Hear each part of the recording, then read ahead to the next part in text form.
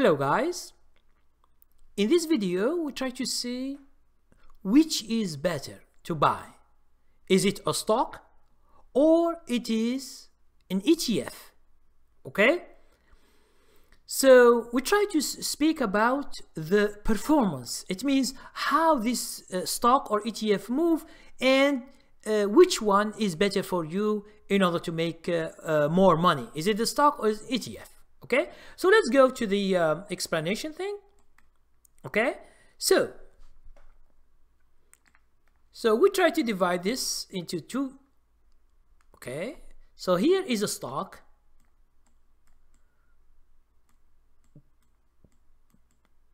and here is an ETF.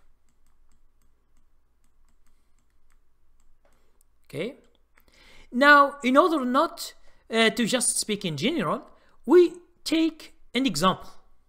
Okay, let's say we take an example of the DIA, and most of you, maybe you know this, is the Dow Jones ETF. It means that ETF, it tracks an index. Now this index is the Dow Jones Industrial, which is 30 stocks. Now, okay, we have the index, and this DIA, it's an ETF that tracks this Dow Jones index. Okay, we take, since this Dow Jones has 30 stocks, okay, this ETF, it gives you the average of these 30 stocks, the average of all these 30 stocks. It means, in general, so we said we have 30 stocks. Now there are 30 stocks. There are some stocks that are the trend is very good. There are some stocks that it is not doing the good, and there are some stocks that are going down. Okay, so you will have this average, which is the ETF, gives you the average of the good plus the medium plus the bad.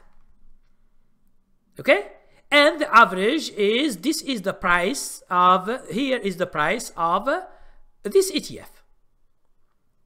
Now, what about a stock? If you buy a stock, do you think that the stock will be doing better than ETF or what? Also, when you buy a stock, you have more risk. Now, why more risk?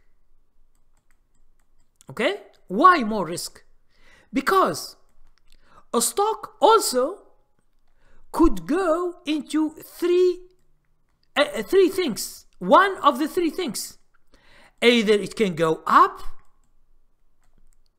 it can go sideways, and it can go down.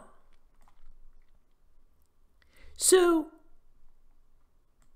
which is better for you, stock or ETF? Now, here is my opinion.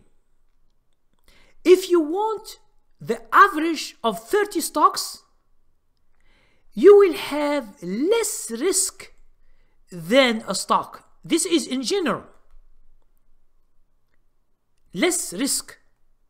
But also understand that it will be less profits. Okay? So understand this. Now, a stock will have more risk, but if you succeed, if the stock goes up, it will be doing more than the average. It will doing more than the average, so we'll have more profits. But if the stock is going down, what do you have? You have more loss than the ETF. So what you should choose is how you want things in the future. If you, for example, you want just what the market gives you, which is the index, which is the ETF. The ETF gives you the average of what the market do, and this is what all the people are following. Is it, for example, Dow Jones, or is it S&P 500, or is it Russell 2000? It's the same thing. Okay? But understand that there are stocks that are doing more than the average. Okay? For example, if you take, for example, the ETF Dow Jones, if you search the 30 stocks, you find some stocks are doing better than the average. Okay? And you find some stocks are doing the same as the average, of all stocks, and you find stocks that are doing worse than the index. So here, when you say the average, you compare a stock, one stock, you compare it to the average. So you will find some that are doing good or better, some that are doing the same, some that are doing worse. But understand, if you are interested in the future to have less risk and less profits, it's better to take an ETF. If you want more risk and more profits, it means your stock, if it's going up so good, understand that you are getting more than the average and the more than the average of the market. Okay? Let's say they say, for example, the Dow Jones or S&P 500 in 50 years it gets 70% each year. Now, when we say 7%, it means that some years are good, some years are bad, some years are okay, and they add all these years and they divide and they find 7% in all years. But understand that there are some stocks, okay, that some stocks are having, for example, 100% each year in 5 years or 7 years or 10 years, 100% or 70% or 120%. So you should understand that stocks can do better than the average of the ETF. But understand also that if, for example, an ETF has done, let's say this year has done -3%, it means it's bad. -3%. Now we are in May. Just an example, okay? Understand that some stocks, when they go down, you can, for example, they go down 20%, which is so bad. Okay?